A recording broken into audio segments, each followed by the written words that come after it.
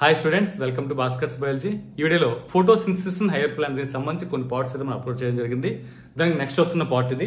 ఈ వీడియోలో డిస్కస్ చేయబోయే టాపిక్ ఏంటంటే where does photosynthesis takes place. Photosynthesis అనేది ఎక్కడ జరుగుతుంది ప్లాంట్ లో అనేది ఈ వీడియో డిస్కస్ చేయడం జరుగుతుంది. చూడండి, ఇక్కడ ఏంటంటే దీనికి సంబంధించిన ఆన్సర్ చూస్తే ఆన్సర్ అంటే in the green leaf are in the chloroplast based on what you earlier reads in chapter 8. Chapter 8 లో చదివినటువంటి ఏదైతే గ్రీన్ లీవ్స్ లో ఉన్నటువంటి ఈ గ్రీన్ లీవ్స్ అవచ్చు, అదే మనకి క్లోరోప్లాస్ట్ అవచ్చు, దీనిలో ఫోటోసింథసిస్ జరుగుతుందని చెప్పి అయితే ఇక్కడ జరిగింది. You are definitely right. So అక్కడే మనకి ఏంటంటే గ్రీన్ లీవ్స్ లో అదేవిధంగా మనకి క్లోరోప్లాస్ట్ ఉన్నటువంటి గ్రీన్ లీవ్స్ లో మాత్రమే ఫోటోసింథసిస్ జరిగేటటువంటి ఛాన్స్ అయితే మాత్రం ఉంది. Photosynthesis does not takes place in the green leaves of plants but it does so also in other green parts of the plant. అంటే గ్రీన్ కలర్ లో ఉన్న లీవ్స్ లోనే కాదు, గ్రీన్ కలర్ లో ఉన్న ఏ పార్ట్ లోనే సరే మాక్సిమం ఫోటోసింథసిస్ జరుగుతుందని చెప్పి ఇక్కడ ఇవ్వడం జరిగింది. అయితే ఇక్కడ గ్రీన్ కలర్ లో మనకి లీవ్స్ ఉంటాయి కాబట్టి ఓన్లీ లీవ్స్ లోనే ఫోటోసింథసిస్ జరుగుతుందంటే ఓన్లీ గ్రీన్ కలర్ లీవ్స్ ఏ కాదు, గ్రీన్ కలర్ లో ఉన్న ప్లాంట్ లో ఏ పార్ట్ లోనే సరే మాక్సిమం ఫోటోసింథసిస్ జరిగే ఛాన్స్ ఉంది. Actually you would recollect from previous unit that the mesophyll cells in the leaves. Leaves లో మనకి మీసోఫిల్ సెల్స్ ఉంటాయి, have a large number of chloroplast. దీనిలో మనకి ఏంటంటే లీఫ్ తాలూకు ఇంటర్నల్ స్ట్రక్చర్ చూసుకుంటే ఎపిడెర్మిస్ అంటే ఏంటంటే అప్పర్ లో ఉంటుంది, అలాగే లోవర్ లో కూడా ఎపిడెర్మిస్ ఉంటుంది. ఎపిడెర్మిస్ కింద మనకి ఏమవుతుంటే ఇలా మనకి మీసోఫిల్ సెల్స్ ఉంటాయి. మీసోఫిల్ సెల్స్ ఇలా మనకి మీసోఫిల్ సెల్స్ అనేవి ఇలా రెండు రకాలు ఉంటాయి, పాలిసైడ్ ఒకటి, స్పాంజి ఒకటి అని చెప్తాం. అయితే ఈ మీసోఫిల్ సెల్స్ లో మనకి కార్నర్ లో మనకి ఏమవుతాయి క్లోరోప్లాస్ట్ ఉంటాయి, ఇలా కార్నర్స్ లో ఉంటాయి. మీరు డాట్స్ కింద చూపిస్తారు డయాగ్రామ్ లో. సో అయితే ఏమవుతుంది మీసోఫిల్ సెల్స్ మార్జిన్ లోనే మనకి ఉంటాయి. అంటే ఇక్కడ విషయం ఏంటంటే ఏదైతే లీఫ్ అనుకున్నామో గ్రీన్ కలర్ లో ఉన్న లీఫ్ లో ఏ పార్ట్ లో క్లోరోప్లాస్ట్ ఉంటాయి అంటే ఏ గ్రీన్ అంటే ఇంటర్నల్ స్ట్రక్చర్ చూసుకుంటే ఈ మీసోఫిల్ సెల్స్ లో ఈ ఏవైతే క్లోరోప్లాస్ట్ అనుకున్నామో క్లోరోప్లాస్ట్ లార్జ్ నెంబర్ లో ఉంటాయి, ఎక్కువగా ఉండడం జరుగుతుంది. Usually the chloroplast align themselves along the walls of the mesophyll cells. So mesophyll cells walls works మనకి ఏమవుతుంటే ఈ క్లోరోప్లాస్ట్ అని ఉండడం జరుగుతుంది. సో ఇలా ఉండడం మనకి ఏంటంటే such that use get the optimum quantity of the incident light. So మనకి ఎంత కావాల్సి వస్తుందో అంత లైట్ ని కూడా ఇవి ఆప్టిమమ్ లైట్ నేమో ఇవి అబ్జార్బ్ చేసుకోవడం కోసం అని చెప్పి ఏమవుతుంటే ఈ రీజియన్ లో ఎక్కువ ఉండడం అనేది జరుగుతుంది. ఇక్కడ విషయం ఏంటంటే లీఫ్ లో ఏ పార్ట్ లో క్లోరోప్లాస్ట్లు ఉంటాయంటే లీఫ్ తల్లికి ఇంటర్నల్ స్ట్రక్చర్ తీసుకుంటే అంటే అప్పర్ ఎపిడెర్మిస్ అదే లోవర్ ఎపిడెర్మిస్ లో ఇంట్లో కూడా మీసోఫిల్ సెల్స్ ఉంటాయి. మీసోఫిల్ సెల్స్ అంటే లీఫ్ మధ్యలో ఉన్నటువంటి సెల్స్. సో ఈ సెల్స్ లో మార్జిన్ ఏమంటే మనకి అంటే క్లోరోప్లాస్ట్ అనే ఉండడం జరుగుతుంది. నెక్స్ట్ అంటే you have studied the structure of chloroplast in chapter 8. So మనకి చాప్టర్ 8 లో ఆల్రెడీ మీరు క్లోరోప్లాస్ట్ తల స్ట్రక్చర్ ఏంటంటే చదివారు.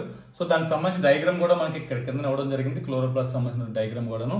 Next with in the chloroplast there is a membranous system consist of గ్రానా. So membrane తో ఫార్మ్ అయిన సిస్టమ్ ఉంటుంది, దాన్ని మనకి గ్రానా అని చెప్పడం జరుగుతుంది. The stroma lamella and the matrix stroma లోపల ఉందంటే రిమైనింగ్ అంతా కూడా స్ట్రోమా కింద అయితే మనం ఇక్కడ చెప్పడం జరుగుతుంది. ఇక్కడ చూడొచ్చు ఇది మొత్తం మెంబ్రేన్ తో ఫార్మ్ అయినటువంటి ఎన్ని కూడా ఉన్నాయి. సో ఈ పార్ట్ మన గ్రానా అంటాం, ఈ గ్రానా ఇది కూడా గ్రానా, అలాగే మధ్యలో లిక్విడ్ ఫామ్ లో కనిపిస్తున్న అంతా కూడా మనం స్ట్రోమా అంటాం. అంటే టూ రీజన్స్ కింద చెప్తాం, ఒకటి గ్రానా రీజన్, రెండు స్ట్రోమా రీజన్. సో ఆ రెండు కూడా ఇక్కడ ఉంది. గ్రానా రీజన్ ఎలా ఫామ్ అవుతుంది, మెంబ్రెన్స్ తో ఫామ్ అవుతుంది. స్ట్రోమా రీజన్ మామూలుగా ఉంటుంది. సో ఇది మనకు ఓవరాల్ గా ఇక్కడ ఇచ్చినటువంటిది. ఇక్కడ చూడండి, there is a clear division of labour with in the chloroplast. Chloroplast లో డివిజన్ ఆఫ్ లేబర్ కనిపిస్తుంది. The membrane system is responsible for trapping the light energy and also for the synthesis of ATP and NADPH. Most important, ఏదైతే మనం తైలిక అంటే గ్రానా అనుకున్నామో, గ్రానా అంటే membrane తో form అయినటువంటి గ్రానా ఏదైతే ఉందో ఈ గ్రానా లోపల ఏమవుతుందంటే క్లోరోఫిల్ ఉంటుంది. క్లోరోఫిల్ ఏం చేస్తుందంటే లైట్ సన్ లైట్ ఏమవుతుందంటే ఇది క్యాప్చర్ చేసి సన్ లైట్ ని రిసీవ్ చేసుకుంటుంది. సో కాబట్టి ఏమవుతుందంటే క్లోరోప్లాస్ట్ ఏమవుతుంది, membrane system is responsible trapping the light energy trap చేయడం జరుగుతుంది. ఏదైతే మనం గ్రానా అనుకున్నామో గ్రానా పార్ట్. సో దీంతో పాటు ఈ గ్రానా లోపల ఇంకేం జరుగుతుందంటే సింథసిస్ ఆఫ్ ATP ప్రొడ్యూస్ అవుతుంది, అలాగే NADPH కూడా ప్రొడ్యూస్ అవుతుంది. అంటే గ్రానాలో జరిగేదంతా కూడా మనకి ఏంటంటే ఎనర్జీ ప్రొడ్యూస్ అవడం జరుగుతుంది, ATPని, అదే మనకి NADPH. Next in stroma enzymatic reaction synthesis sugar. So మనకి స్ట్రోమా ఏం జరుగుతుందంటే రియాక్షన్ జరుగుతుంది, ఎంజైమెటిక్ రియాక్షన్స్ అంటే ఎంజైమ్స్ అని ఇన్వాల్వ్ అవుతూ రియాక్షన్ జరుగుతూ మనకి ఏంటంటే షుగర్ అనేది ప్రొడ్యూస్ అవడం జరుగుతుంది, which in the form of starch. ఇది ఏ ఫామ్ లో ఉంటుందంటే స్టార్చ్ ఫామ్ లో ఉంటుంది. గ్లూకోజ్ అనేది ఏమవుతుందంటే స్టార్చ్ ఫామ్ లో. The form set of reactions since they are directly light driven are call light reaction. ఇప్పుడు మనకి ఏమవుతుందంటే ఇది సన్ లైట్ ని డైరెక్ట్ గా తీసుకుంది కాబట్టి మనం లైట్ రియాక్షన్ చెప్పడం జరుగుతుంది. అంటే ఏదైనా గ్రానా అనుకున్నామో గ్రానులో సన్లైట్ ని క్యాప్చర్ చేస్తుంది కాబట్టి దీన్ని మనం లైట్ రియాక్షన్ అంటాం. దీన్ని మనం ఫోటో కెమికల్ రియాక్షన్ అని చెప్పడం కూడా జరుగుతుంది, photo chemical reaction. Next the latter are not directly light driven by the depending on the products of the light reaction. అయితే నెక్స్ట్ సెకండ్ ప్రాసెస్ లో ఏం జరుగుతుందంటే లాటర్ నెక్స్ట్ ప్రాసెస్ వచ్చేసరికి ఏమవుతుందంటే లైట్ రియాక్షన్ అయితే కాదు, ఇది లైట్ మీద డైరెక్ట్ గా డిపెండ్ అవ్వదు, కానీ లైట్ రియాక్షన్ లో ప్రొడ్యూస్ అయిన ఏటీపీ NADPH మీద ఇన్వాల్వ్ అవుతుంది. సో కాబట్టి distinguish the later they are called by convention as dark reaction.